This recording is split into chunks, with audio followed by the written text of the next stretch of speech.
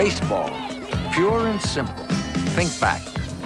The first real game you learned or tried to learn was probably baseball.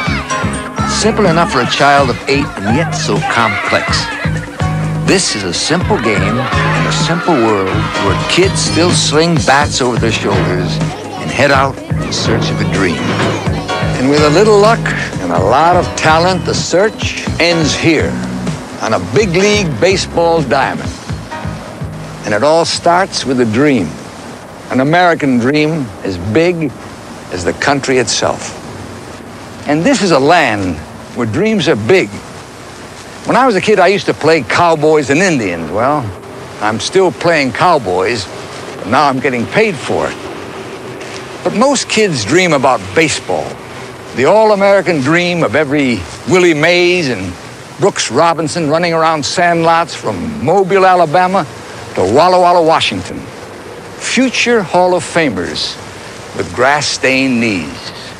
Baseball. This great game has started more barbershop conversations and caused more disagreements than politics. Like Mount Rushmore, baseball's heroes are bigger than life.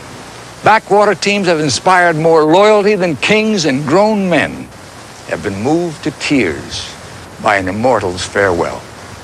Baseball, it's grand and glorious, all right. It's America. There's only three things can happen when you go to the baseball park. You know, you can either win or lose or get rained out.